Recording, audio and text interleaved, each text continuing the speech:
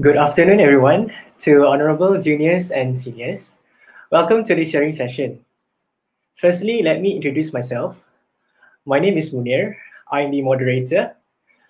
This is a sharing session between the seniors and you guys, the juniors, about the journey in FSKTM. So we'll have 6 passionate speakers consisting of second year students from all courses. So let me introduce the speakers. First, we have Tengku Naim from AI department. Second, we have Ginny from data science. Next, we have Emily. She's from networking department. And fourth, we have Kishore. Kishore is from software engineering.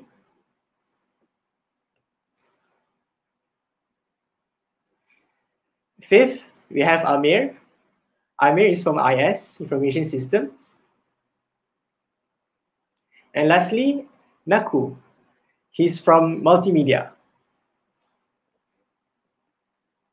So without further ado, let's start discussing. So right now, we're in COVID-19 pandemic. And e-learning classes have started to become a thing. So when you guys are enrolling in the e-learning class, there may be some problems that you guys have to overcome or have to face in order to do online learning. And one of it is a technical problem. So I have a question for Kishore. So when it comes to e-learning or online learning, how do you overcome any sorts of technical problems? Okay. Hi guys. Okay, so technical problem during this e-learning. So when we say e-learning, the most important thing is internet. So make sure you guys have a stable internet connection.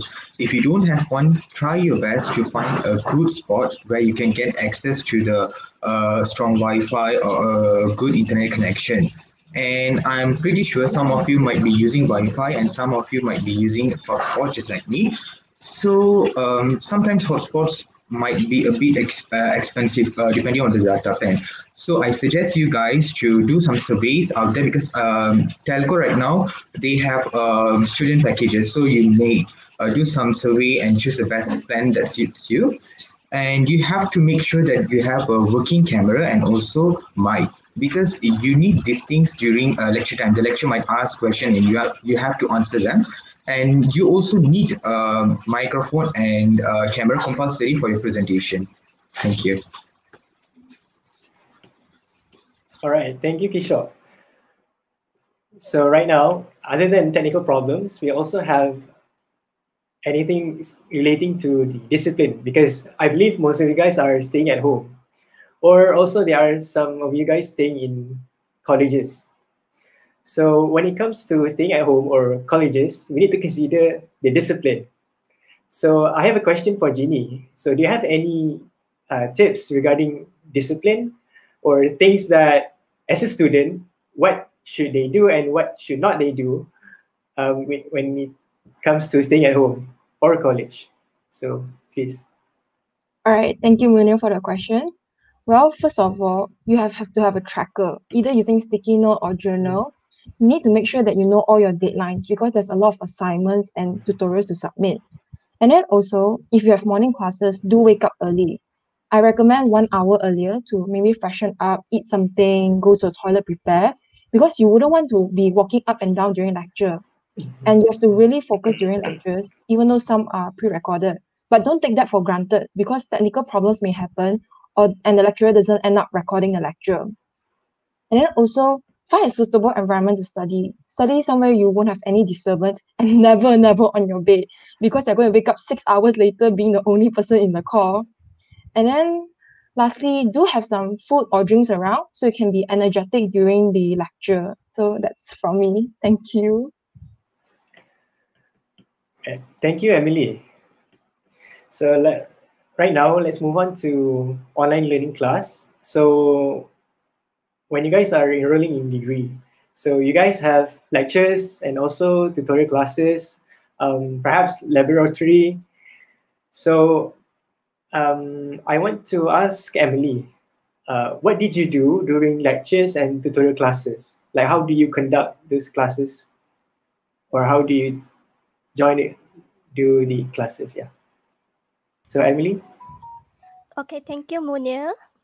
For these questions, the most important points during the classes is focus.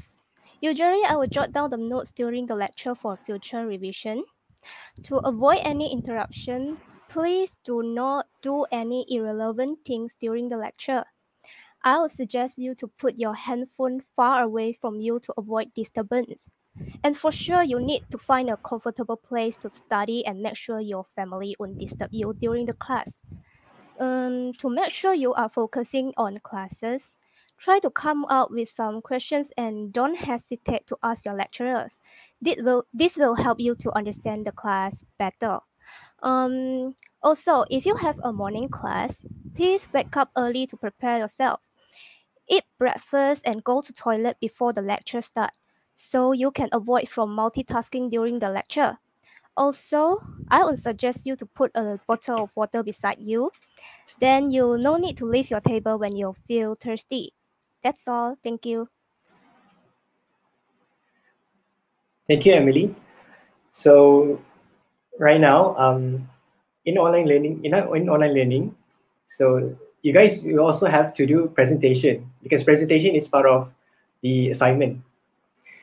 So when it comes to online presentations, you guys have to present it online. So you have to, sit in front of sit in front of camera and then present. So I want to ask Amir, how to perform well in online presentations, or what's the best way to do online presentations in terms of the slide or perhaps the speech? Alright, what's up, guys? Thank you, Mune, our moderator, for this afternoon. So, actually, when we are talking about online presentation and how to do well in it, for me, this is what I think. So, the first one is you have to always stick to your own style of presentation, because and you will have to know and to differentiate between a formal and an informal presentation lah. And then the one thing that you have to take note is not to try to copy other presenters, because sometimes other presenter have different style from your style. So um, it will, if you are trying to copy others, it won't work, it won't work the best. And then the second one is you guys, it is okay for you guys to feel nervous, but it will make you extremely nervous when suddenly your mic or your audio system doesn't work. So when it comes to online presentation, you will have to do a round or two of technical checking lah before you guys start to present online. And then the third one is you guys have to have a good composure, because when you are presenting and you are somewhere else, there is not a face-to-face presentation. Maybe you are at your house, so you will have to have a good composure, because sometimes you don't know what will happen at your house. Like maybe sometimes your cat may jump on your laptop, and then maybe your mom will yell at you, commenting that you always are in front of your laptop like that. So you will have to have a good composure. And then the third one is about the slides. So when it comes to slide, I think this is all, you guys know what it is. When it comes to slide, you will have to have point out the main point only, and have a little bit more of diagrams, so that the one that evaluates your presentation will have the bigger image of what you are presenting and what your project is. So that's all. Thank you. All right. Thanks for the insights. So we'll move on to the next part. So other than presentation, also you guys will have assignments. So when it comes to assignments,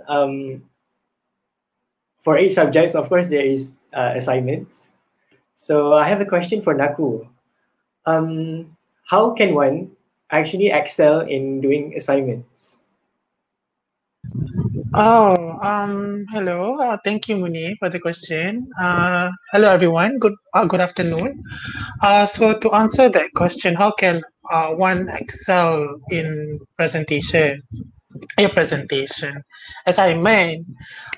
So it really depends on reading the question now. I mean, that's how I see it. When you got the assignment question, try to read it thoroughly. Baca betul-betul, read truly the passage, the assignment punya, the assignment punya paper, and then when you got it, try to find out the key things that the lecturer actually wants. Like they usually, especially in your first years, you will often see this. The paper would say your software, your program must have this feature. It must implement this thing that you learn in class into the program. In the programming punya course lah kan. And of course, you need to fulfill those conditions in order to get a good grade. I wouldn't say you get a fabulous grade because usually these passing conditions usually just give you at most point A. If you want to get A plus, what you're also going to see, this is in the sense of programming again. Like I will take an example lah. Like last semester, for data structure, my assignment was I was assigned to do dating simulator, dating app lah.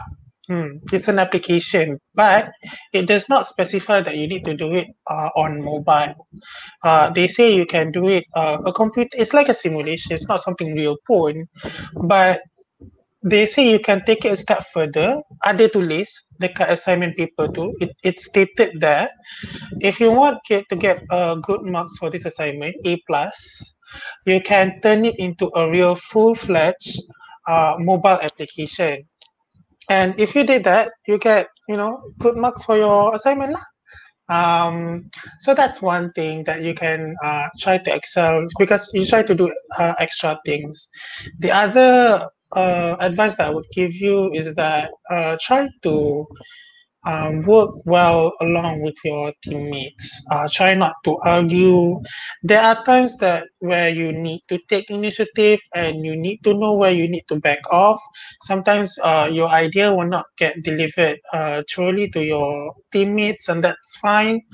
I'm taking this from my own past experiences, by the way, because I rasa before this I have this one course that I insisted on the things to go in this direction because it's an English course and we were discussing like topik apa nak buat for the talk for the oral test. Yeah, and I wanted to talk about something that actually matters, but the team ada seorang Minah ni ada seorang teammate ni she insisted on something even more simpler. So I have to like agree lah. I have to like back off for a moment. And yeah, try to not to say that you tak passionate in your work. Don't be like that. What I try to say, know when to take initiative and know when to back off. That's the thesis. Okay. Bye. Okay, thanks Naku for your insights. So you have mentioned just now that being a good team member is important in assignments. So I also want to ask this to Naim. Perhaps he can explain it further. So Naim, what do you think? How to become a good team member in conducting your assignments?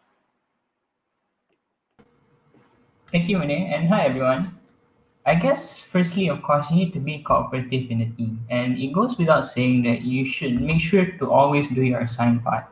However, don't be reluctant to lend a helping hand if other members are facing difficulty.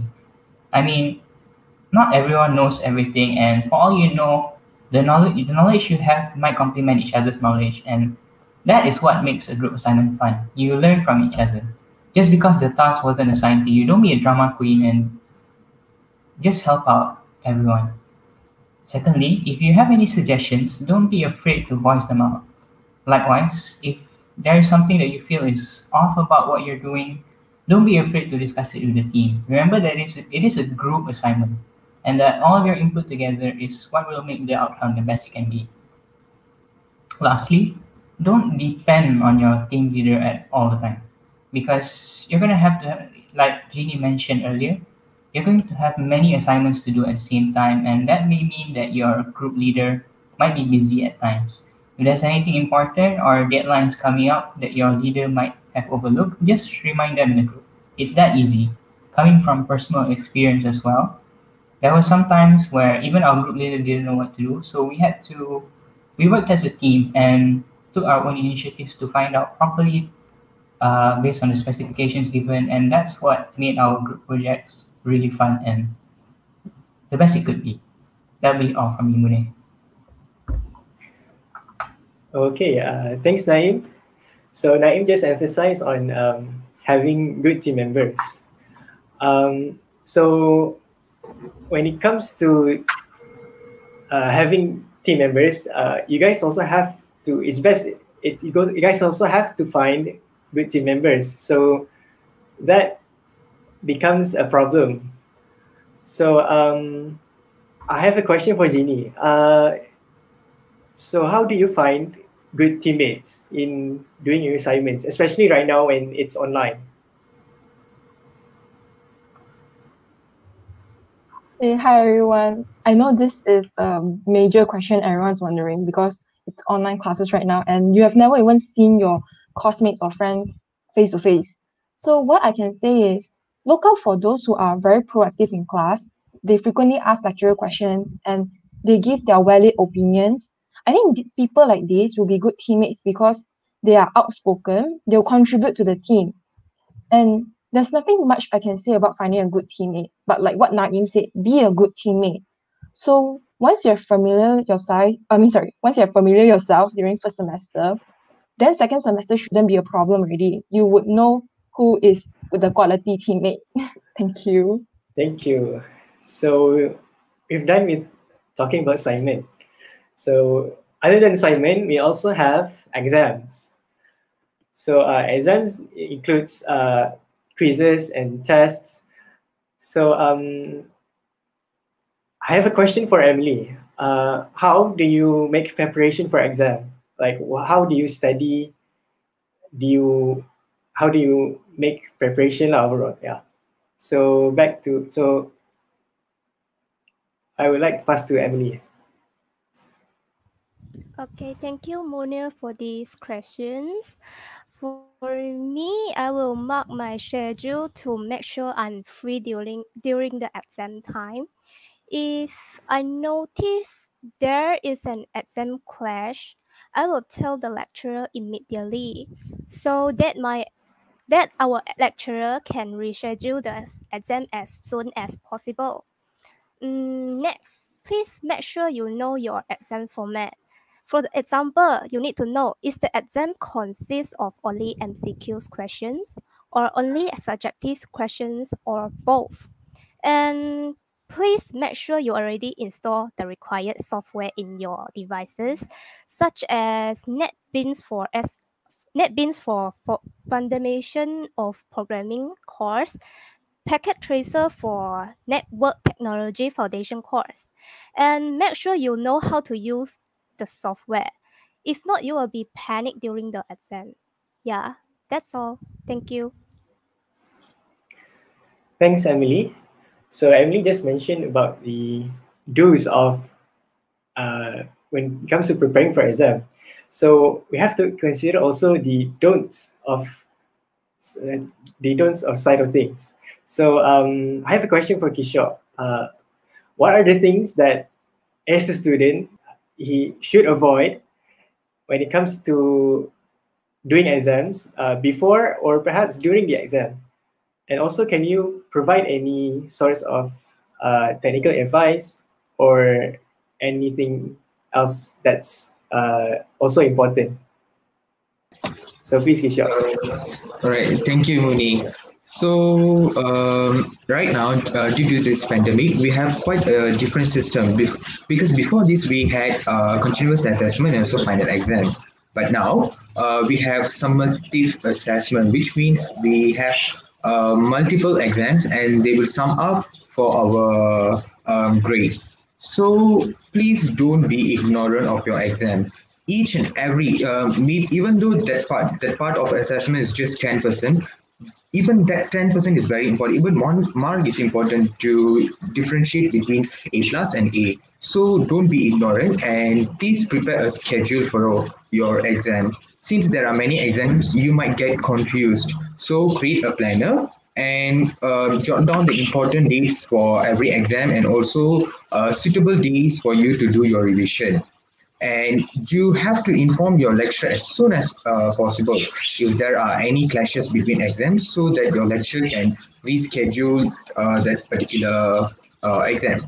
And next, you have to get to know which platform you're going to use for your exam. Some lecturers might use Google Form, some might use Spectrum, and some there are a lot of platforms out there. So get to know that platform, and maybe you can try to use that platform so that you don't get confused on how to use that platform during the exam. Please, the third one is very important. Please do charge your devices, your laptop, your handphone ahead of your exam, and also your power bank, because you don't know what might happen during the exam. There might be electric cut off. So do prepare backup plans. And okay, this is the most important thing. Sometimes, most of the times, the lecturers might ask you to submit your answers through Spectrum. And on that exam day, there might be high traffic and you couldn't do so. So, what you have to do, don't get panic. Do email your lecturer your answer sheet as soon as possible because there might be a time limit for those who cannot submit through Spectrum. So, that's all from me. Thank you. Thanks for the tips, Kishore. So right now, when it comes to exams also, there's also a need to have to study or to do past year questions. So either that's for finals or for midsem. So Naku, do you know like where can we get the past year questions?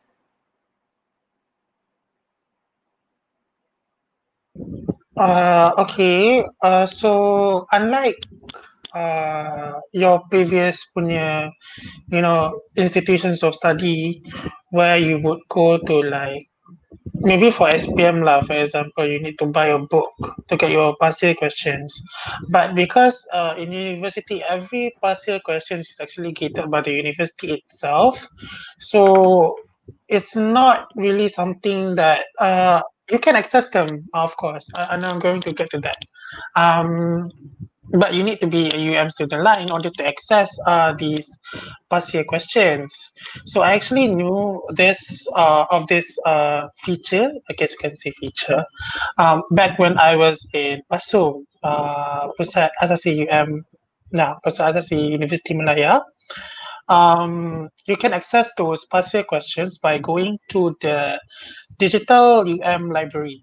Unfortunately, because we are doing a live stream right now via StreamYard, I would like to easily share my screen to show you how to do it, but due to the limitations, maybe I can just briefly guide you how to do it lah. So you go to your you type in umlib umlib.um.edu.my, and then from there you will come to the home page. You can scroll down. There's a big box that says past year questions, to which that you can click and then dia akan keluar another page prompting you to sign in. Unfortunately for you guys, because you're first year students, you need this apa tu magic card. Unfortunately, I was told that you don't have this yet, which is unfortunate for you guys because you need this in order to log into the digital library. But yeah, when you do have it, I'm not really sure the arrangement either. Maybe you get it, maybe you don't. I don't know. But yeah, you need this in order to log in. And once you logged in, you will see all the past year questions are sorted by faculty. So when you click on the faculty, it will come up the course code, and then you tekan the course code, and then you see all the past year questions lah sorted by year. So that's how you access those past year questions. I don't think mid-year questions mid semester you say questions ada, but final year certainly ada, and it also comes to subject to availability. So it really comes to like if the lecturer decides to post it, make it public on the digital library, then you can find it. But there are certain instances you may not find it, but this is rare lah.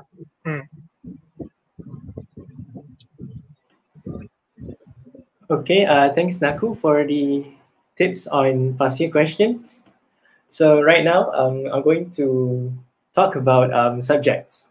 So I believe the subjects that you guys are taking for this semester is information systems, network technology foundation, fundamentals of programming, computer systems and organization, and computing maths.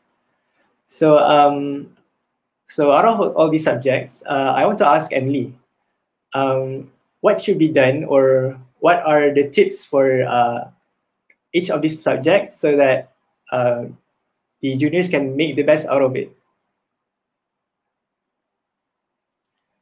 Thank you, Monir, for these interesting questions.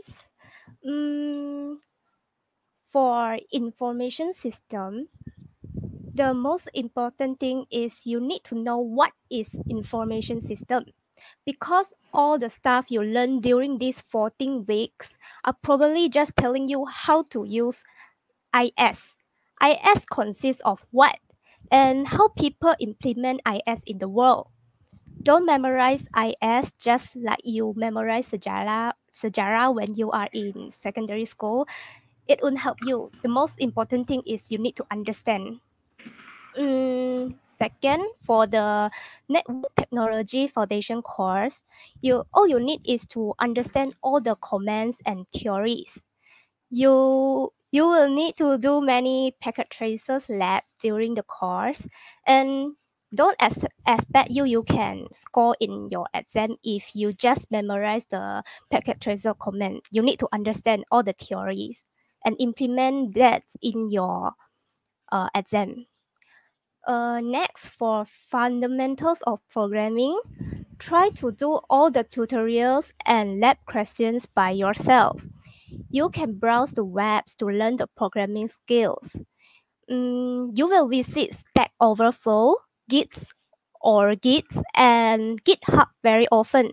So I suggest you to bookmark them now.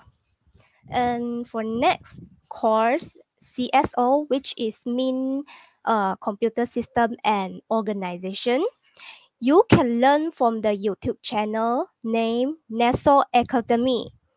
There is a playlist that consists of our syllabus, so please check it out. For the next course, computing maths, there is a popular quote for this course: practice math perfect. So do all the tutorial questions and discuss the questions with your friends, and find some questions from the web as your extra practice. I'm sure you can score well in this course. And so, in short, the most important point is to understand all courses and do all your assigned homeworks. So yeah, I wish you all can score well in this end. Thank you. So Emily, thank you for the tips for each of the subjects. So right now, other than subjects, for this semester, you guys also have to register for the next semester. So I want to ask Amir, do you have any tips for the next semester in terms of the subject registration? Hello guys. So what do I have to say when you wanted to register for the second semester is actually the faculty will actually provide you with this, like maybe this kind of template that will guide you on what to take throughout the whole years of you studying in UM lah. But sometimes you will want to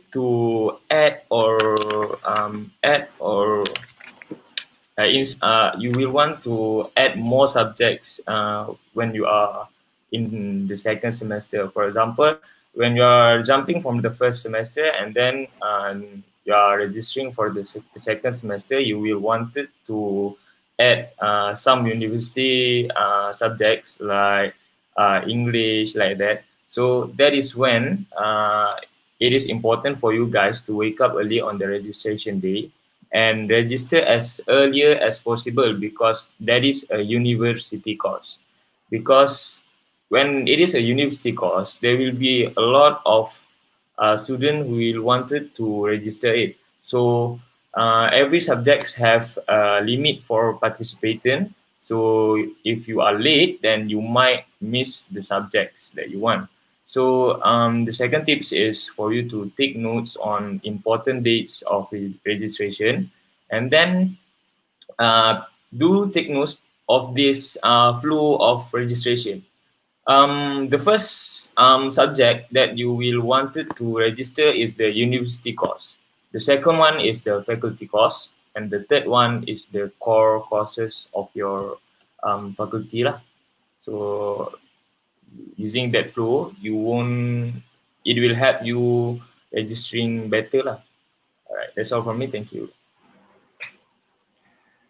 All right, thanks, Amir. So other than registration, we also have to consider, getting good grades. So getting good grades is very important, right? So you guys can excel in your exams and getting high GPAs. So I want to ask Naku, for all the subjects, like how to get good grades, like overall for all of the subjects. So this is a very general question. So not specific as the ones that were previously asked before. So how to get good grades for every other subject that other than the ones that were already mentioned? I think it all comes to your time management. Try to look very closely into each and every course, how you say, marks distribution. Okay, I think this is very important. Try to be very analytical of it. Be very analyzing, because try to make a strategy. Degree is some sort of a strategy game, like you can think about it. So I will try to give you an example. So say if there's this one course, so it means that you need to spend a lot of time for doing all those courseworks, but the weightage for the final paper won't be as heavy. Maybe it's like 15%, 20%, I don't know. It does happen. There are some courses that are like that, where the final paper is not that very heavy, the weightage is. But also on the other hand, you have this one subject that is very light on the coursework. I won't say light on the coursework. Every course have its own assignments and projects, but there are certain courses that does not require you, for example, to submit your tutorials, um, submit your labs. I'm not saying don't do those labs. I'm saying you can take less time focusing on those tutorials and labs and focus more time on the coursework for the coursework heavy related courses. And then you can try to delegate your attention, your effort into those things lah. So if I say you're nearing towards the end of week 14, you're very busy. So try to do all those assignments ahead of time, and in week 14, then you can just focus on studying for the finals, especially for the upper final, where the weightage of the final paper are very very heavy for those courses. That would be my advice for how to get good grades overall for our subjects. I mean, try not to think too much of trying to get perfect score. Again, the only thing that matters is that if you want to get 4 flat, it's just that you need to get paling pun A solid will be fine. You don't need to kejar the A plus. Surely, if you can go and get it, that's fine. But I'm trying to be realistic and trying to be, you know, something tangible.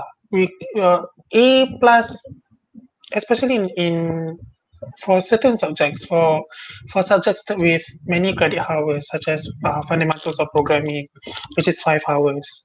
Yeah, kan.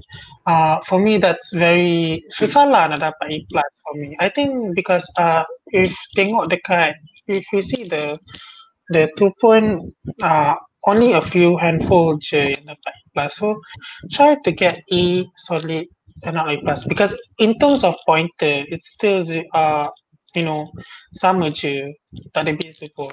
So, tu je. Thank you. Okay, thank you, Naku, for your tips. So we're done with discussing about subjects. So right now, I'm going to ask like a general question. So we know that productivity is important.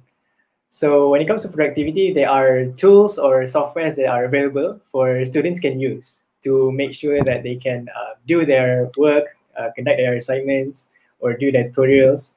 So Naim, is there any productivity tools that is useful for students? Okay.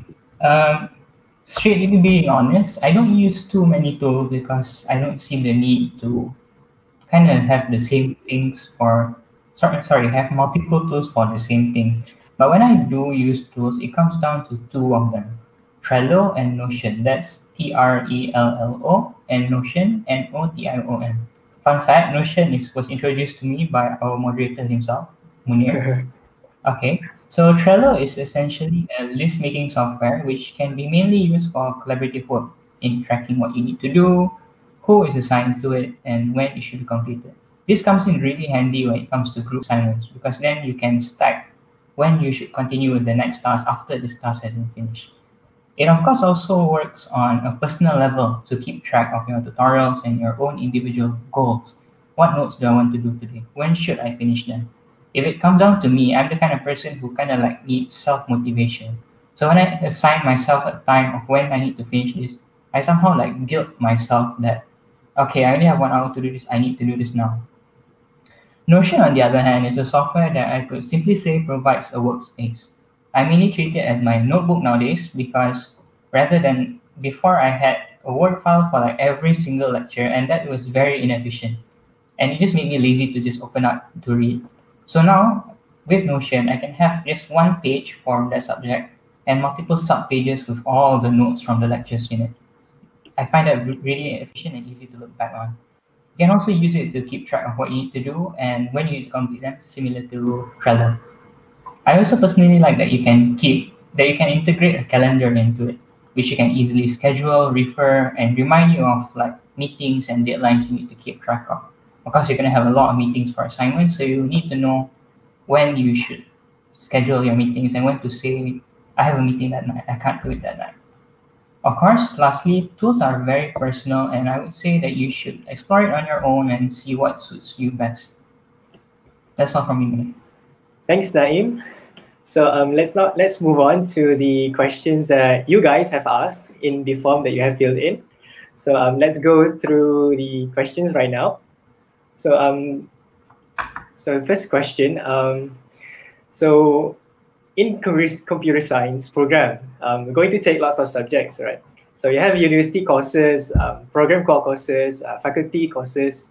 So I have a question for Kishore.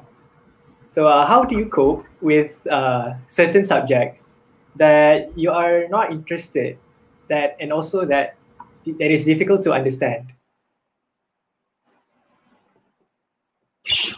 Okay, thank you, Muni, for the question. Okay, hi everyone. For me, in my opinion, there is no such thing as uninteresting subject. All subjects are interesting if you explore them in a correct way. So the first thing is do focus during a lecture. I understand that lecture might be quite long, 2 or 3 hours, and then you might be sleepy during the lecture. So I would suggest you to keep some sweets like Kopiko. I'm not promoting Kopiko, it's just my suggestion. You can keep something like Kopiko to keep you awake during the lecture. Stay focused, jot down all the important points given by your lecturer. Jot down whatever points that are not stated in the lecture slides but are important. That sometimes the lecture might simplify the whole slide in maybe 1 or 2 sentences. That is the part that you have to jot down. And sometimes the lecturer might also give you some tips for your exams. Jot down. And the second one, do attempt your tutorial questions. Before that, before attempting tutorial questions, go through your lecture slides again. And for you to be able to memorize your lecture slides better, go through the lecture slides before attempting your tutorial questions. And if there are any parts that you couldn't understand, you can watch YouTube videos or do some research on Google and do a simplified version of notes.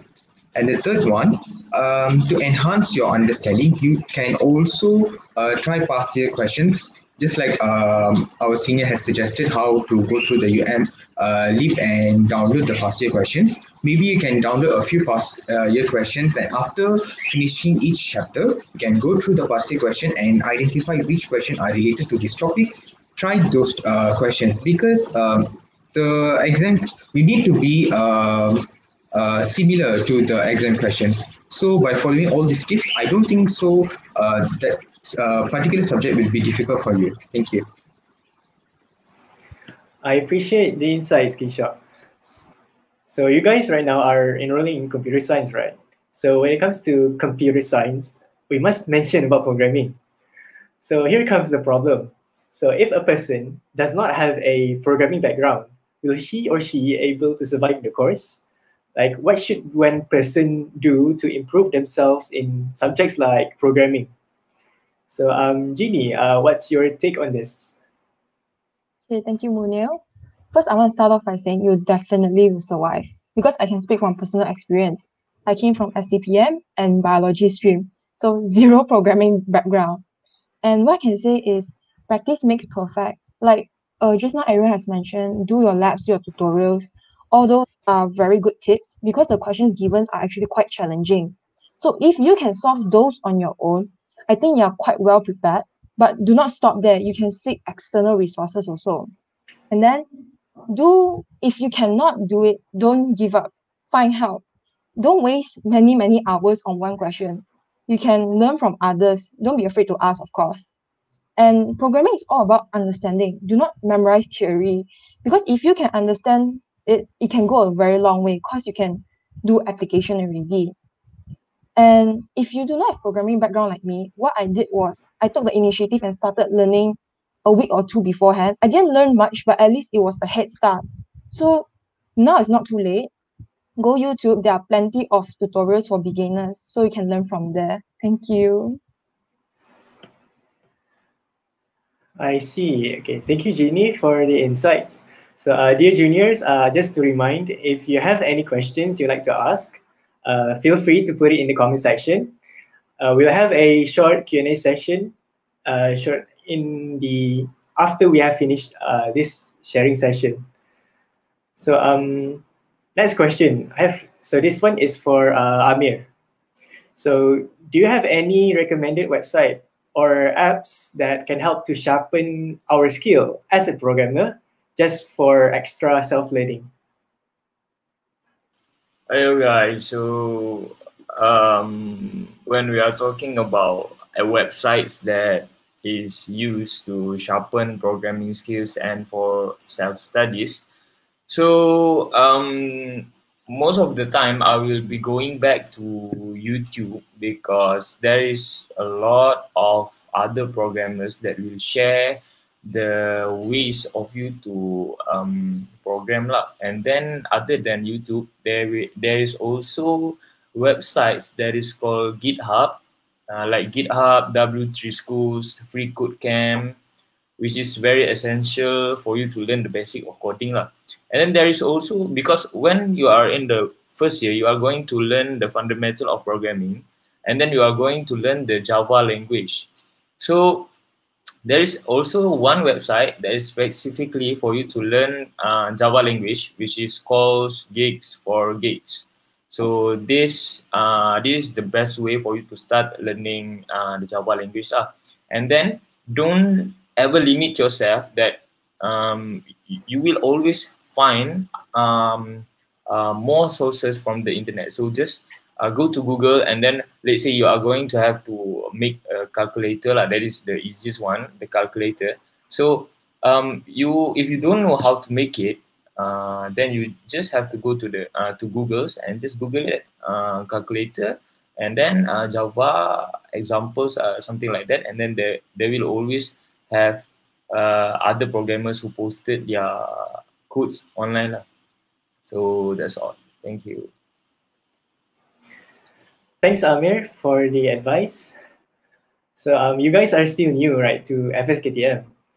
So probably you have no idea what it's like to be in our faculty. So I'm talking about the lecturers or the students.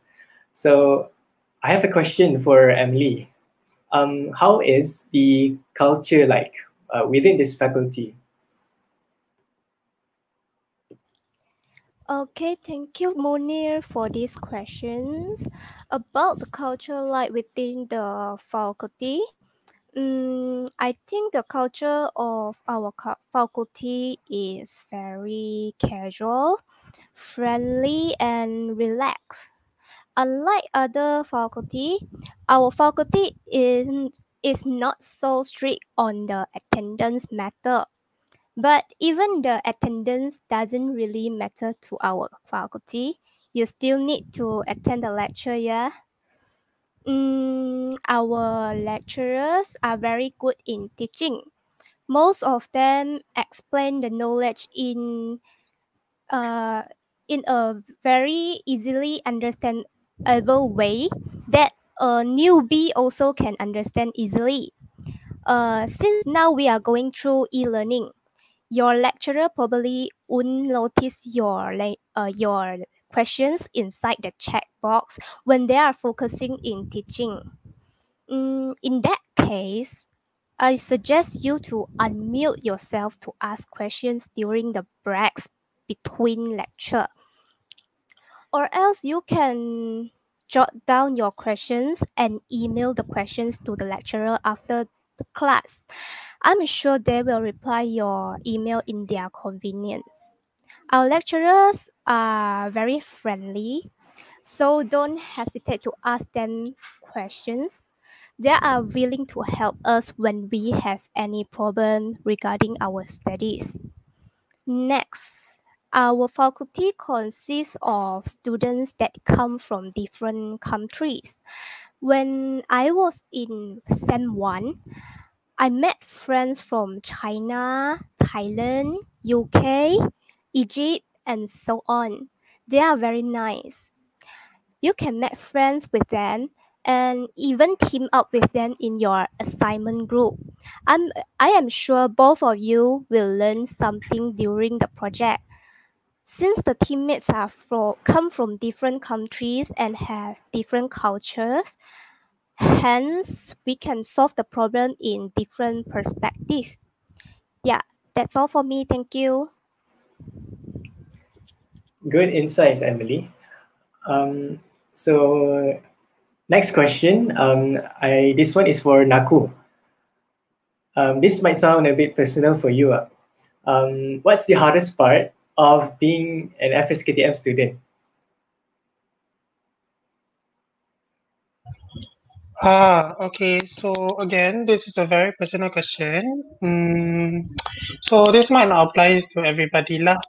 But for me, if the hardest thing that ever happens that struck to me as the most hardest thing, I guess, would be the fact that I actually came for a very entirely different field before I enrolled in this course. I was in Pasum for for the whole 10 months. I was actually doing health sciences. So I was taking biology, physics, chemistry, all that lah. Um, and I have no basic in programming at all. So at first it was quite intimidating. That's not to say that uh, uh, this is not my first choice when it comes to the courses that I've tried to enroll in. Uh, don't ask me how I came to the decision of wanting to go for this course. Actually, there's a story lah, but yeah, I actually put this as my first choice. But yeah, when I got enrolled, it would be lying to say that I wasn't a little bit intimidated by these people who probably came from diploma in computer science, diploma in information technology, or maybe even if you like from Pasum Physical, for example, foundations of physical sciences. Also, other universities also offer foundations in programming as well. So they might already have like basic in Java or C++. So that of course scared me a little bit, but it is assuring to know that none of it is like necessary for you to enroll in this course. Um, uh, yeah, the key takeaway from this is that if any of you find yourself scared of the fact that, oh no, I tak pandai lah Java, I tak pandai lah C++, you need to persevere on. Inshallah, you can do it. It's certainly a skill to be acquired, and once I've learned it, I feel like, oh wow, programming is particularly quite fun, kan? Even though I suka sangat, I like multimedia, but programming in a sense is a very entirely new skill to me, and I feel like it's very fun, especially in my first year, in my first semester, where I was assigned to do the Tetris assignment project, and I managed to do it, and I feel like, oh, a sense of accomplishment. So for sure that for some of you who does not intend to have this course as your first choice or something like that, then rest assured, you will do just fine. That's all from me. All right. Thank you, Naku. So next one. What is the best program or activity for students to join to improve our skills, or what kind of activities that is highly encouraged for students to join to enhance skills? So I believe I want to ask this question to Naib. Thank you, Munir. I think that's a very important question, especially when we're in university and have a lot of opportunities to join things. So from a technical point of view, in terms of programming or solution ideation, hackathons are a lot of fun to join. I completely agree with Adi. These kind of competitions can be a bit intimidating because some students may be from already technical backgrounds. They know computer science, they know how to code. But you should never think that you're not qualified enough to be joining these kind of competitions. I myself joined my first hackathon when I was in my first semester, just like you, and at the time I had very little coding knowledge. I could probably write a for loop in Java. But instead, I took up the role of designing the UI, graphic design work, and somewhat marketing our solution. So the point of hackathons are to bring people of multiple talents together and work as a group to build up an interesting solution. And then there also comes programming competitions, whether nationally or internationally. Even like the likes of Google and Facebook have their own programming competitions you can join. I find this very interesting, and they come in multiple levels of difficulty. So you should never think that, oh no, it's going to be too hard. I'm not going to achieve anything. You can always either you never know, you can join the lower level ones, and maybe you'll end up on top, or at the very least you'll start to learn how other people in the world perform. And of course, there's also capture the flag competitions where it's more towards networking and you can learn more about cybersecurity if that interests you. In terms of the soft skills side, which is equally important in computer science, remember, computer science is not just programming. Joining as a committee member in or even participants in like any type of events held enables you to learn to work with people, learn about project management, learn about other skills. This is equally as important to build your character as you grow up. It's not just about knowing one skill and that's all I can do. You should be able to branch out and learn about new things, meet other people. Of course, learning soft skills are also applicable to the above mentioned, like the programming competitions and hackathons. And lastly, I would say self-learning, especially nowadays while we're on online learning mode, is equally important. You can try to pick up online classes, certifications on your own. This is the time where your own initiative matters a lot. However, I do want to note that you should never pressure yourself to need to take everything. Do what interests you, do what you actually have passion for, and have fun in the process of learning. That's what we're all here for. That's all from me, Munir. I appreciate the advice, Naeem. So next one, what are the skill sets that first year students should aim to acquire to flourish in the upcoming years? So Amir, can you answer this question?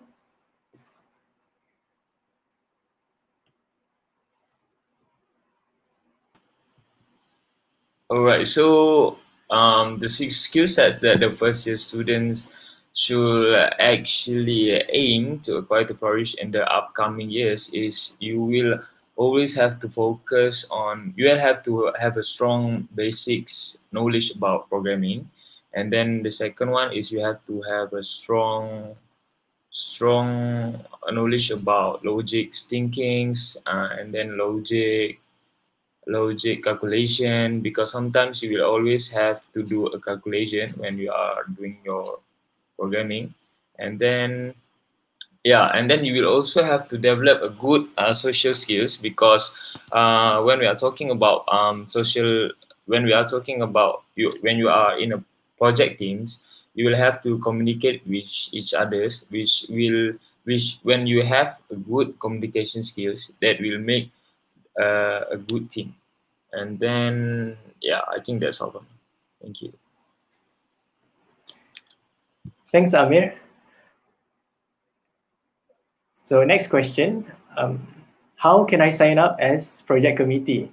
So I believe this question you are asking about this organization that organized this sharing session. So this is the sharing session is organized under Persatuan Komputer Universiti Malaya, or we call it PERCOM. So for PERCOM, if you want to join as a committee, just wait for any updates in the future. And also be sure to follow us on Instagram and Facebook. So Instagram is PERCOMUM, PEKOMUM. So next question, how is the faculty like? What are the facilities available? So Emily, can you answer this question? Yes. Okay. Thank you, Munir, for the questions. I understand most of you cannot come to UN because of the pandemic. And I know you all are very excited to about how's our faculty looks like. So I will briefly talk to you about how our faculty look like. Our faculties consist of two blocks, Block A and Block B. Most of the lecture halls and tutorial rooms are located in Block B, whereas Block A consists of CCNA lab, Bilet Kuliah, and Bilet Multimedia for the FOP, CSO, IS, and networking classes. Also, there's a cube located at Block A ground floor. Most of the seminar and workshop probably will use the cube. For your information, our office also located at Block A ground floor. Next, at the first floor of Block B, there is a study room for all the undergraduate students. So if you are seeking a comfortable study corner or just want to take a break after lecture, you can visit our study room. Oh yeah, last but not least, there's a cafe behind Block A. So you can have a lunch at the cafe after the class. Okay, thank you. Thanks, Emily. So moving on to the next question. So I believe this question should be answered by Jeannie. So Jeannie, according to you, what is the biggest challenges during your studies in FSKTM so far? All right, thank you, Munir. So my biggest challenge would be being a holistic person. We all have to agree that university is going to be the best year of our lives. And personally, for me, I do not want to just focus on my studies. I would want to join other activities as well. Like previously, we have mentioned that joining extracurricular activities will harness your soft skills. So for my first year, time management was extremely crucial. I had zero programming background, yet I still wanted to join other activities. So do know your limits. Do not join too much and burden yourself, because we have to know our priorities, which is studies. And right now, I believe I have the good foundation. So it's never too late to join activities in your second year as well. So that's all from me. Thanks for the insights, Jeannie. So next question, is it merit marks really important for first year student? If yes, how to collect that merit during this pandemic as everything is online? So Naim?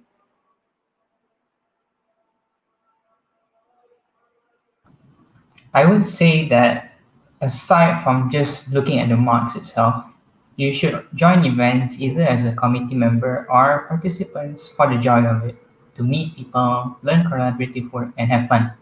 Again, I stress that you shouldn't pressure yourself into joining too many things, like Ginny just said, too many especially, since you also have your studies, assignments, tutorials to take care of. Find your priority. Being online also should not be a problem if that's your worry, because we will still, or PUCOM will still be able to handle, organize events, and throughout the university, you'll be able to find interesting events. You can just keep an eye out for any announcement, and if an event interests you, by all means, go ahead and have fun while you're at it. That's the joy of being in university. That's all from me. Thanks, Naim. So a student asked, what can I do to survive through online learning since we're not meeting face-to-face? Sometimes lecturer doesn't even answer my question during their lecture because in most of my class, minimum students were about 65 plus. I did not make any friends from the same course or faculty. There is no guidance during my registration, but only by video, which does not explain in details why should I choose this particular subject, even during orientation. So, Kishore, would you like to answer this question? Okay, thank you, Muni, for the question. So, firstly, this is online learning, and this is the biggest challenge. Asking questions at lecture. Okay, it depends on your lecturer. Some lecturers they prefer the students to interrupt. They allow the students to interrupt them during the lecture time and ask question using the mic. But there are also some lecturers that don't like a student interrupting their lecture session and allow the students to ask using the chat box. So you have to follow your lecturer's preference and make sure you ask questions if you have any doubts so that you can answer your tutorial questions. And as for the second part, yes, it is very difficult to find friends because you're not meeting them face to face. That's only online platform. So I would suggest you there. I'm sure there must be WhatsApp groups for your tutorial group or groups in teams, right? So maybe you can look for some friends in the same tutorial group so that you can ask questions regarding the tutorial question. You can discuss with them, or you can ask questions regarding the assignment. You need friend. You need to know some people from the same tutorial group. And as for the course registration, yes, I understand this is the first time you're registering the course and you don't know why you're taking the course. Um, I think you can follow the structure, the template given to you. There are a list of subjects here that you can take during that semester. You can follow the plan given to you, and I would suggest you to view the timetable in Maya. You can view the timetable for each module when the class will be held, and create a schedule for you for your class. Make sure there are no clashes so that you can simply register a module on that day without any problem. Thank you. Thanks, Kisha. Dear juniors, just to remind again, if you have any questions you'd like to ask at the moment, feel free to put it in the comment. We'll have a Q&A session very soon. So I'm done with the questions from the students. Right now, I want to go into questions that are course specific or career specific. So the first question, did we have necessary software in multimedia? So Naku, since you are from multimedia course, can you answer this question? So yeah, I've got this question very often by the students from multimedia, either through personal DM or through the group chat itself. How do I say this? Should I lay it on to you real quick, the slap of reality?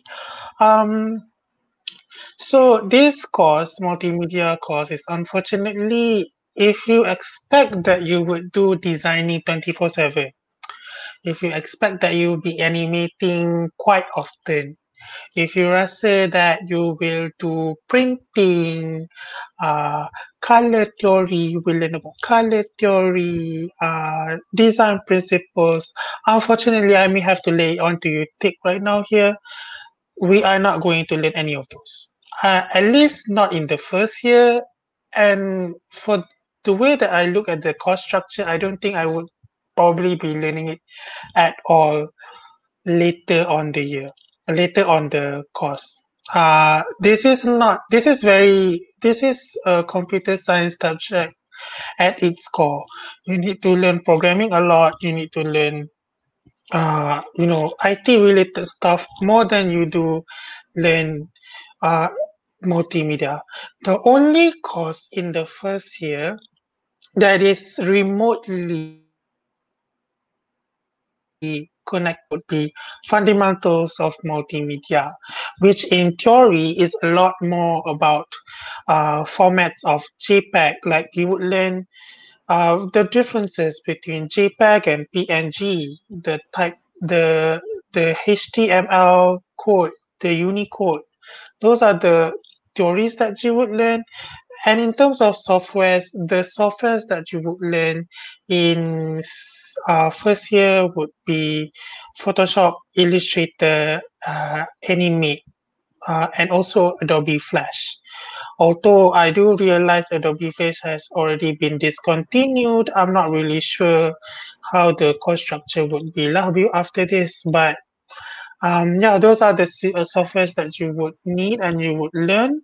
But that is semester 2, and only once you've learned it. And if I were to be completely honest, it was very basic. I feel like a lot of it has to come from your own, how you say, dedication through to this multimedia thing. If you say that, oh, I really wanted to be a graphic designer when I graduate,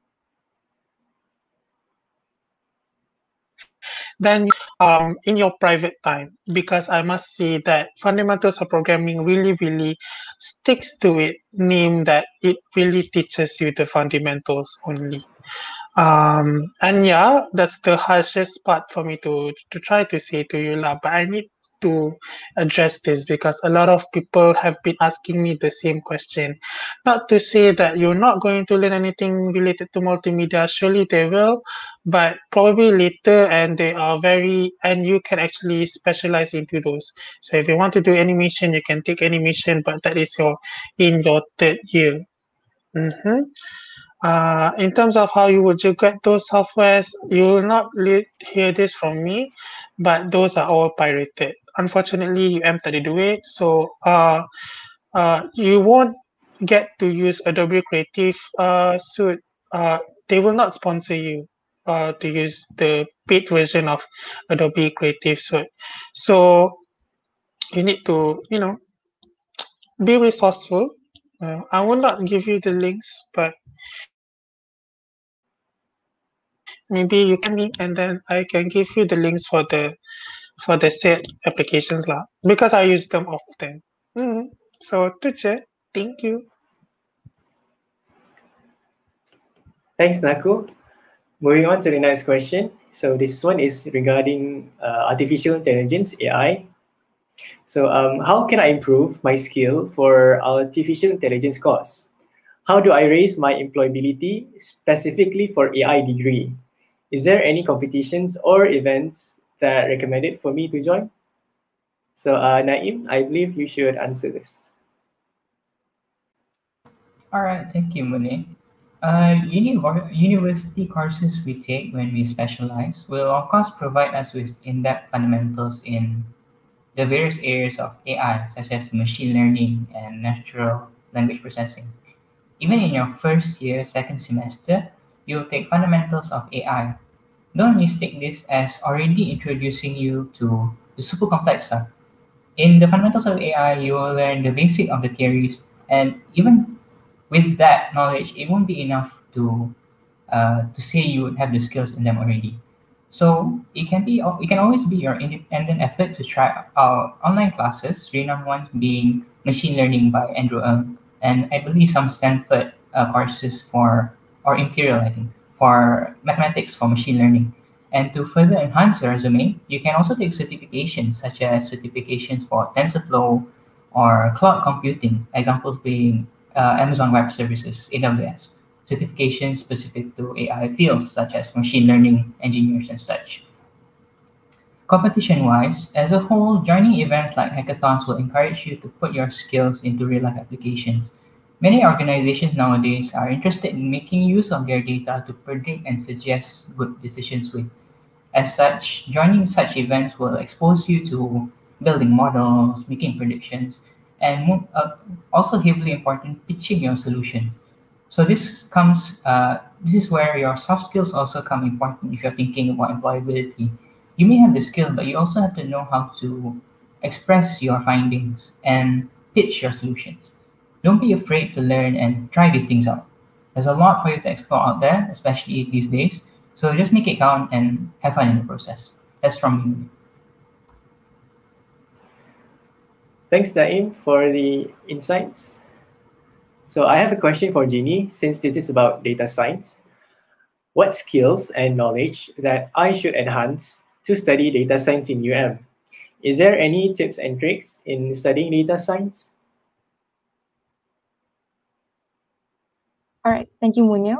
First off, I want to say that I don't have working experience in the data science field yet, so my advice might be slightly restricted.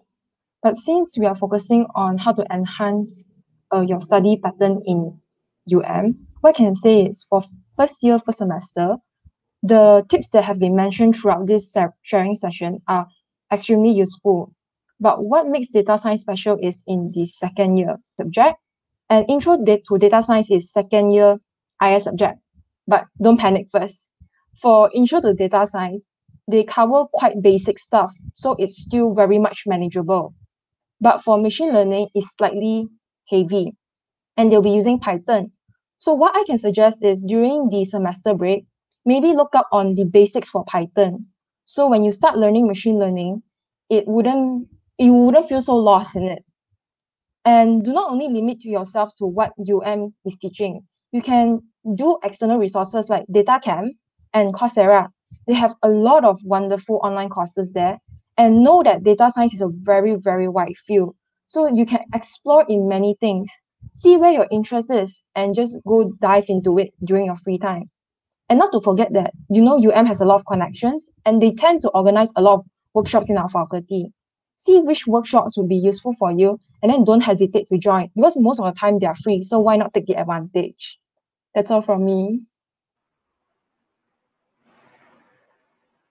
Thanks, Jeannie. So next question. This one is about software engineering. So Kishore, what makes software engineering different from other computer science course? Okay, thank you, Munir, for the question. Actually, for the first year, all the courses, students from all the departments will learn almost all same subjects. So the basic knowledge on programming and computer science will be same. What differs the most is during your specialization courses, during your second and third year. So I would say all the courses are interrelated. For example, we as software engineering students, we focus more on the engineering part, like developing the software, managing the software. AI, they might incorporate some AI techniques like biometric, let's say face recognition in that software. CSN, they might integrate some security systems. RS, maybe they provide the user requirements. Data science, they might give us some data on how to manage the software. So I would say there are differences between these courses, but they are interrelated. Thank you.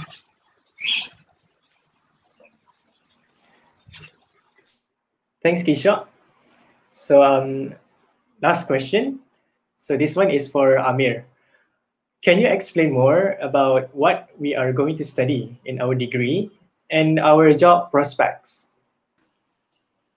All right. So regarding our job prospect, there is a lot of job for you for the CS graduate, and I'm gonna say just some of it, which is the first one is an application analyst, and then you have a freelance programmer, and then you have developers, web developers, software developers, and OS developers, and then database administrators, and then this is which is I think suitable for the IS courses, which is the business information database admin. And then the last one is I think networking engineers. So don't think that if you are if you are a IS student, you cannot be a developer, which is actually very wrong. Every CS student, I think, are able to get the job that I list out lah. And then as for what are we going to study for our whole degree, well, obviously we are going to go through subjects regarding computers, regarding digital technologies, the front end systems, the back end system, and then the all sort of things regarding digital technologies and other core topics that will make you a great computer science graduate. But as for the IS student, we are going to focus more on the business sides of computer science. And then other than the core subjects of being computer science, we are going to learn fundamentals of business and other logic thinking subjects that will help you be better lah.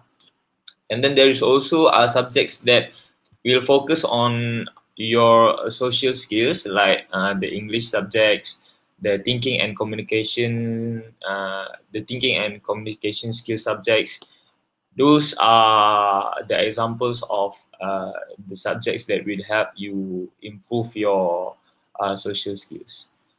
You will also learn to manage a team, to conduct a program, and to actually be a leader of a project lah. So I think that's all.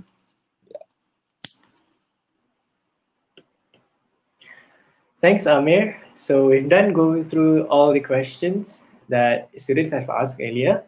So just a brief summary of what we just discussed. So first we talk about online learning class. So the technical problems, like how to overcome them, any tips to stay disciplined.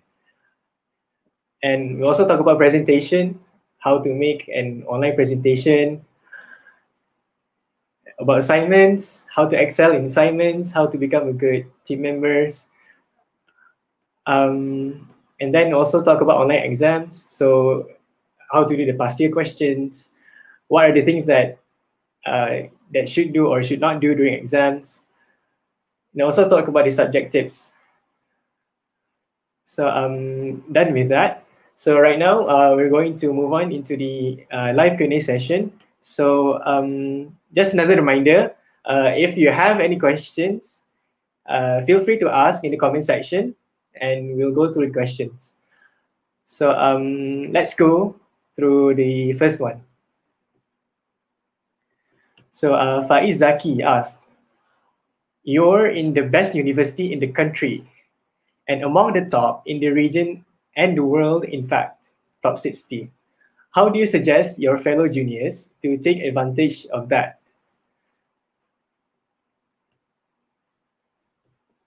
So, All right, I'll take that question. So thank you, Faiz Zaki, for this wonderful question. All right, as you mentioned, is in top 60 of the entire world. So you know that the branding is already there. Put that to good use, especially when you're organizing any events or projects. Since has the good branding, so it's easier for us to collaborate with other NGOs or corporations.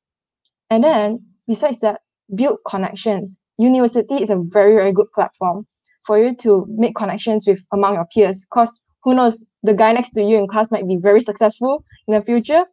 And then when you're organizing a lot of events, you're going to have UM's name. So don't forget to uphold the reputation of as well. And lastly, like I mentioned earlier, organizes a lot of events, and in those events, they have many corporations that collaborate with them. It's because of the branding. So it's a good chance for you to join. And that's about it for me. Thank you. Thanks, Jenny, for answering the question. So next one. So Fahmi Hafiz asked, how do you balance between your studies and involvement in student organization, if any? So Okay, thank you, Muni. Thank you, Fahmi Hafiz. Okay, when you say student organization, okay, let me clarify. For your curricular programs, you have projects under your college, you have some clubs under your faculties, and also you have some student organization under itself. So when you say talk about project under college, residential college, usually previously before this pandemic, usually students will get involved into quite a number of college projects to secure your place for the next year in college, to be able to get a room in college. If you ask me how to balance between studies and student organization, I would say it's all about time management. The most important part, time management. So I would suggest you to download some app or planners, basically planners, so that you can plan your time. You can manage your time between your studies and also your projects. It depends. If you are just a participant, a normal participant in that society, you might not have much involvement. But if you're under the committee, so of course there might be meetings weekly or monthly. So you have to manage your time well. And remember, your first aim coming to university is for you to be able to graduate successfully. So your main focus should be your studies. and don't force yourself into too many projects, too many student organizations. Know your limit, know your capabilities and abilities. Join as much as clubs and organizations that you can manage. And yeah, that's all from me. Thank you. Thank you, Kishore. So next question. So Muhammad Rahiman asked, what is one thing or mistake that you did during your first year that you regret and wish you didn't do in the first place?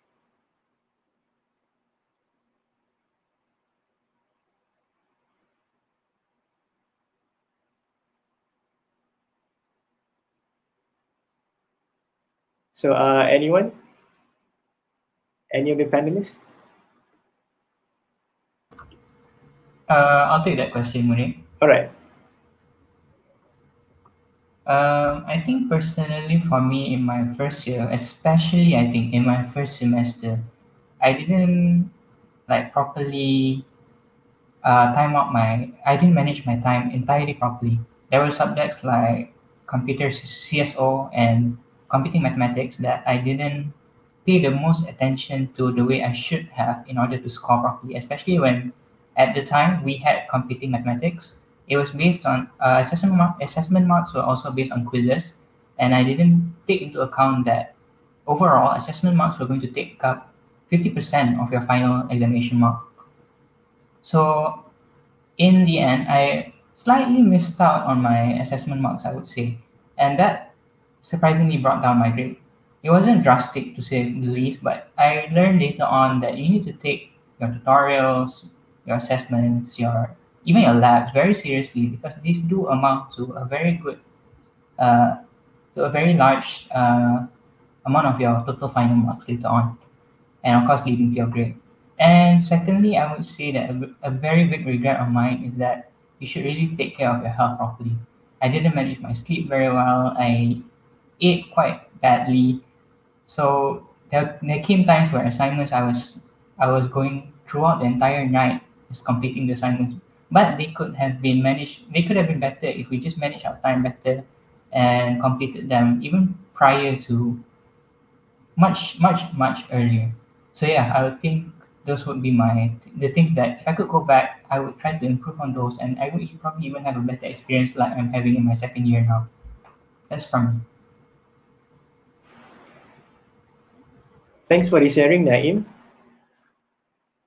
All right, next question. Kingsley Cheng asked, in this hard time of pandemic, we are all required to adapt to the new normal.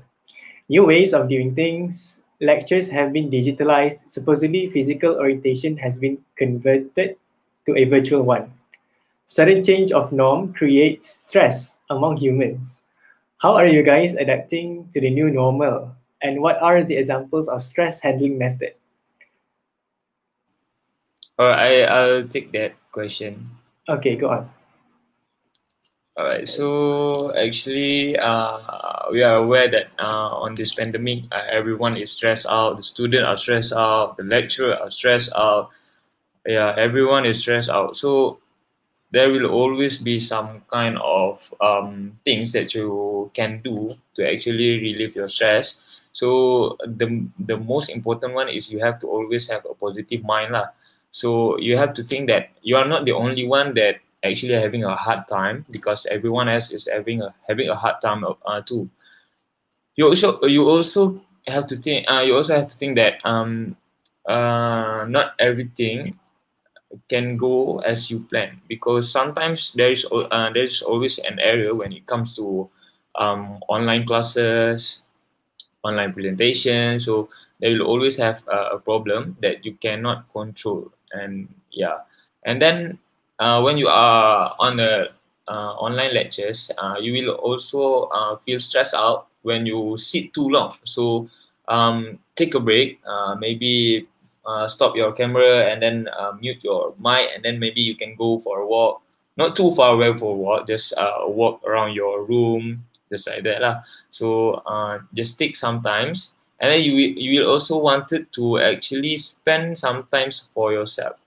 just sometimes, not a lot of time for yourself, just because just to relieve your stress. I think that's all. Yeah. Thanks, Amir, for answering the question. So next one, Fahmi Hafiz asked, so most of the points mentioned by the panels are primarily related to programming. Any soft skills that juniors should prepare, especially during presentation and whatnot? Okay, Munir, I will take this question. Okay. Thank you, Munir, and thank you, Fahmi Hafiz, for the questions. There are many skills you need to prepare, but in this session, I would like to mention 3 of the skills. The main soft skills you need to be prepared is definitely your time management skills, communication skills, and presentation skills. For the time management skills, as the other seniors said just now, our university provide many activities that you can join to enjoy your uni life. But you need to control yourself from participating all the activities. Do not pick up too many activities as it will stress out yourself. For me, academic is the most important thing in my uni life. So I personally do not join much activities when I was in first year because I know my limit. My programming skills is not so strong. So I suggest you to make a personal schedule to keep track all the deadlines. It would be definitely help you to manage your uni life. Next, for the communication skills, for most of the courses, we need to have a group assignment. Hence, we need to communicate well with our teammates. If you and your teammates have different opinions, please do not argue with them. Instead, communicate and discuss with them. Please respect your teammates. Then you all can figure out the best solution for the problems in a best way. Then for the presentation skills, as we need to do many presentation during our class, especially to present our assignment, we need to master the presentation skills. If you struggle stage fright like me, I suggest you to keep practice and practice. Talk to yourself in front of a mirror or do a practice presentation before the real presentation. So you can figure out all the mistakes you made and correct it before the assessment. And for what you should not to do is don't ponteng lecture. This is important as you would miss some important information from your lecturer. And please don't just leave your task to your teammates to do during the group project. They have no obligation to help you complete your part. So please be active in your group discussion and meetings. You will learn more soft skills during the collaboration with your teammates. That's all. Thank you.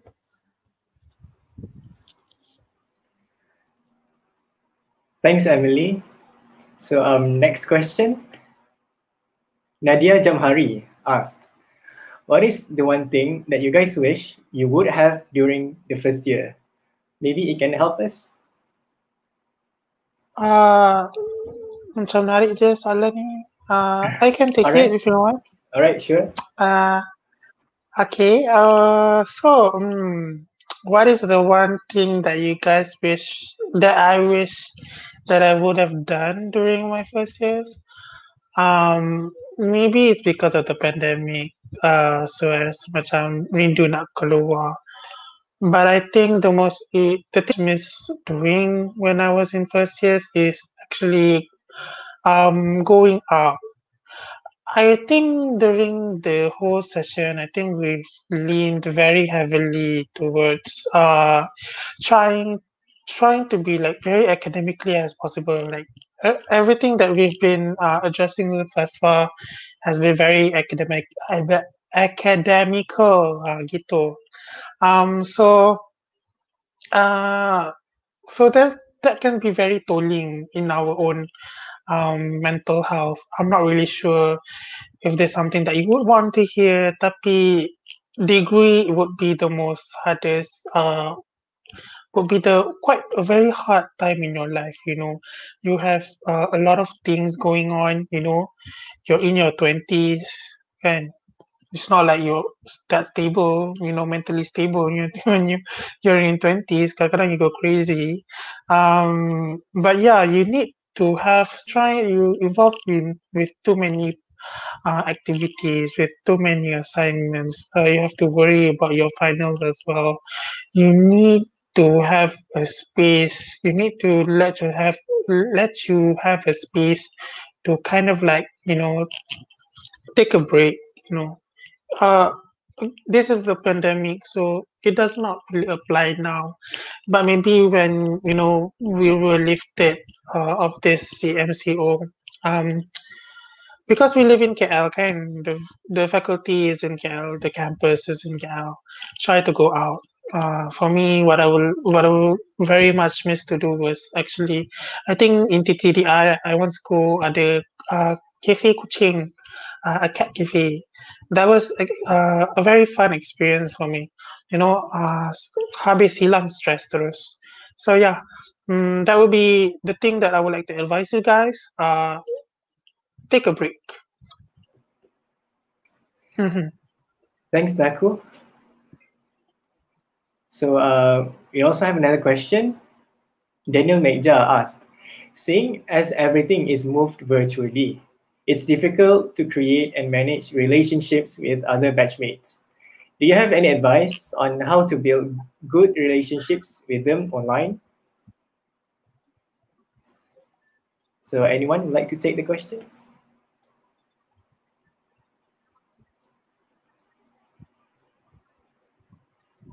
Tak ada siapa nak ambil ke? Saya ambil lagi lah. Okay, go Tak apa ke? So how to maintain a good relationship with someone? Try to WhatsApp them often. I think also the one thing that I didn't do much when I was in first years. Kenapa screen ni tak fokus ke muka saya? Apa tu tadi? You need to socialize a lot when you're in your first years. I think one of the things that I would very much a key takeaway is try to exchange your social media contacts. Follow yourself in IG. This is the most important thing as well. Of course, during this this pandemic, because you cannot see each other, okay? So try to take the initiative lah. Try to check out. Try to be friendly with everyone, because if no one is going to initiate it, it would be very hard for you to kind of like form relationships with in college lah, because you cannot see each other kan. Kalau tak ada siapa-siapa nak take initiative to kind of like make the first contact, then how would you suppose that you could build a good rapport with your classmates, for example. So again, this is of you. When we left your group, can you have your group chat? When we left the group chat,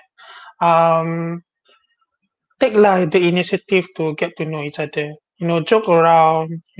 Cakap, okay, now IG page please, and then try to build a good rapport with them.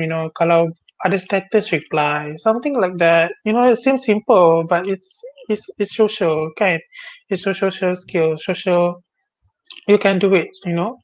To try to build a good rapport with your classmates and everything. So surely, that would be my advice lah. If you want to build a good relationship with them online, because you cannot do it physically. And hopefully, when the CMCO lifted, then maybe you can go out for a good meal in the cafe.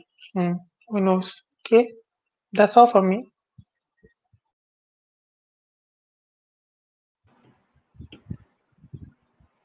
So thanks, Naku, again for answering the question. So we have another one. So by Lawrence. Lawrence asked, "Hi, may I ask if any of the seniors have any experiences involving online conflicts? Do you have any advice to avoid or solve such conflicts if they occur?" All right, so I'm gonna take this question. Yeah, so when it comes to online conflicts, this is something that you cannot avoid lah. So online conflicts are such as like when you are going to submit your attendance at Spectrum, but you actually have submit it, but it doesn't show that you attend the class in the lecturer screen. So these are some of the online conflicts that we will that will always occur. So one of my advice to avoid or solve these conflicts is that you will actually have to email the doctor yourself and then ask him about the conflicts that you are having lah, and then ask the lecturer to help you in the best way you can lah. So these are some of the online conflict that you will that will occur lah. Yeah, so that's all. Thanks. Thanks, Amir. So so we'll proceed with one of the last questions. Muhammad Rahman asked, "Who's Ray?"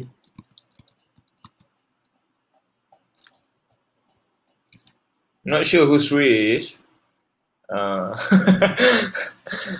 Muhammad Ray. Okay, I believe that's all for the Q&A session.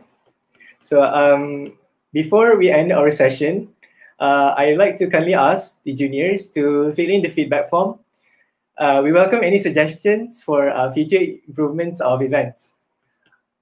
So we will also show the QR code on the screen, and URL to the feedback form will also be posted in the comment section. So while waiting for participants to fill in the feedback form, to all of the panelists, do you have any final words to say or anything else to share?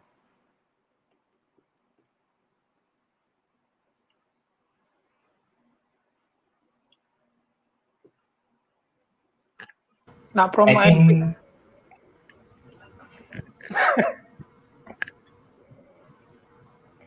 I think personally from me, yeah, just don't stress yourself out too much. University is going to be tough, like a lot of our seniors just previously mentioned. But it's also the time where you have a lot of fun, you build up yourself. This is your final, most likely final education part of your life before you go into the workforce. So this is your time to make good friends and have a lot of fun. Computer science is a lot of fun, but you have to put in the work for it. So I wish you all the best, and I do hope you're taking care of home. That's from me. Okay, thanks, Naim. So I think that's all the time we have for today. Thank you so much to our seniors for having such wonderful insights. I hope the juniors have benefited from the ideas, thoughts, and anything that's been discussed throughout this session. I'd like to thank all the juniors for joining this sharing session. Goodbye and stay safe. Yo guys, do subscribe and please click the likes button. Yeah, see you.